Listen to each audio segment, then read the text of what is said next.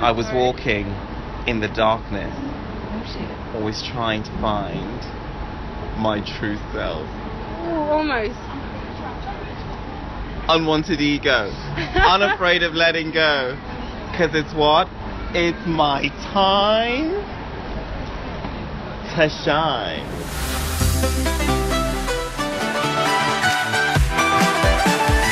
Deban Aderemi, wiwibloggs.com. Mélanie René. Hello. Oh my God. It is so good to see you. It's so good to see you. And you're too. in my city. You're in London. Whoop, whoop. Recording new tracks, I hear. Yes. I've taken a bit of time, I'd say, a whole year, to try to find like the style and the music direction I wanted to take, and I think I found it. So now I'm working. What is it? It's a mix of different genres. So it's pop, electro, but with like a hint of rock edge to it. So, whose music would it be similar to that's currently? Like the new album of Imagine Dragons, but still with that like rocky edge to it. So it's not like full on pop electro. It's not rock, but it's like a. Is it like Katy Perry at all? Because she's gone a bit electro as well, hasn't she? Oh, I thought she went down the reggae route. Maybe I just made that up. No, I don't know. with the it's called. What's that song? That's like a little bit of like reggae vibe to it. That's true. But she's I consider her like mainly pop. Oh, that's not helping, but you'll see. You'll have to. And when is it scheduled for release? Well, the single should be out after the summer holidays. So. Oh. Yeah, like September. Oh yes, we like September. Have you decided what the new single will be yet? No, not yet. So you're still kind of working through your choices and having it mixed and mastered. Well, I want to finish all my songs, and so I can like pick which one is likely to be the next single. And how do the studio sessions go in terms of you laying? Are you pretty happy with what you've heard so far? Yeah. Well, basically, I come up with the song, so the lyrics and like the singing melody, and then with the producer I'm working with, we kind of try to find the arrangements that would suit it the best.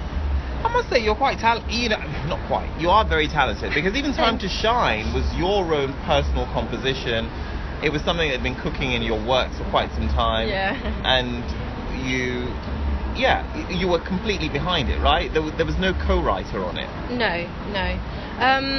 But like I said, like I've been saying for the Eurovision, it was not made for Eurovision. So it was like something that I wrote in my room, in my bedroom, when I felt like I needed a pick-me-up song kind of thing.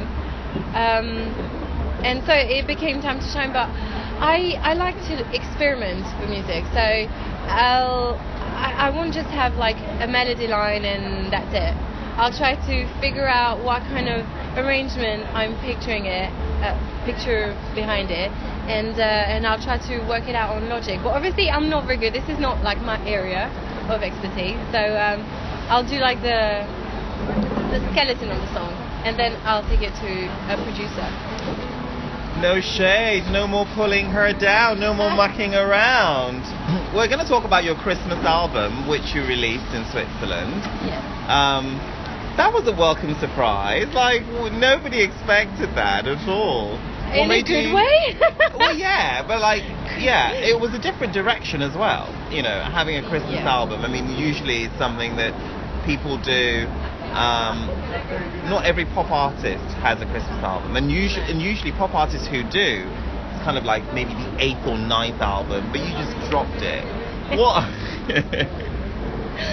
I feel like it's a good thing, but well, yeah, you peaked early. You dropped that Christmas album. I'm not going to wait for my 10th album to be my Christmas album. So yeah.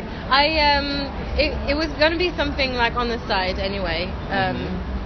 It's obviously not in the style that I want to do my own like music, but it had been like a couple of months after Eurovision. I hadn't released anything, I hadn't done anything, and the people that were following me and supporting me from the beginning were like, "Girl, what are you doing?" So I figured because Christmas is really important for me as well. I figured I'll combine the two, Christmas music and kill two turkeys with one stone. Sure. I didn't know that expression before, but yeah, sure. And it's not something that I felt like I had to do, but it just I wanted to have like my own spin on the Christmas songs that I liked and sang with my family. So this is the idea behind the Christmas. So the Christmas single first, and then with my manager we thought, oh well, why not, instead of 2, why not make it 5? And so why not? That was like the thinking behind like the Christmas EP, but it's definitely not in the same style that I want to do my own music. We also know through your social media feed that you're a big Eurovision fan, and interestingly, Time Bell, who represented Switzerland this year, were in your pre-selection when you won. Did you follow the show this year? Did you think Time Bell would win this year?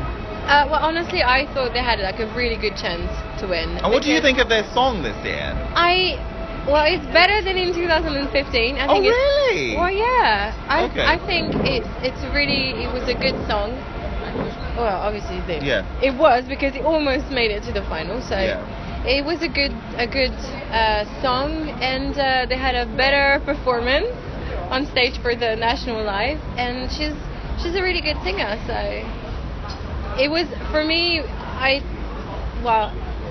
I knew that they had like good chances to win. What, so at the Grosse Entscheidung show? Yeah, or at the national... Okay, no, I meant at the national final. In Switzerland, yeah. Okay.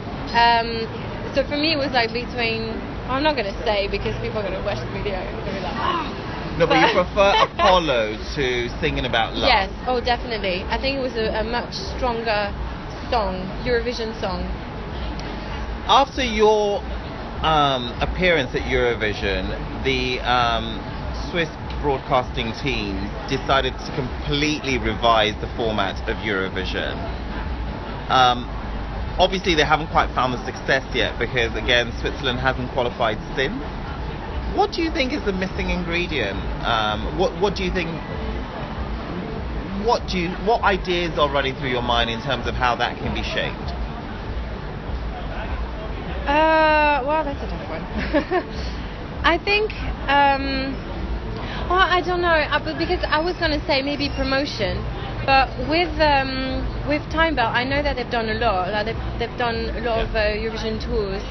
But this is not Time Bell specific, because I know you like Time Bell. It's just generally in terms of what can Switzerland do? That's what I'm saying. It's like, when I did it, we did, I think we went to perform in 4 countries, and it was slightly more for Raika, and I've got the impression through Facebook, I don't know, because I haven't spoken to Miruna, but I've got the impression that they've done more this year in terms of promotion, but I think it should be even more, because if you take countries like, I don't know, Sweden, for example, it's like Eurovision is everywhere. Everybody's so like, excited about it, and I feel like in Switzerland there's still some sort of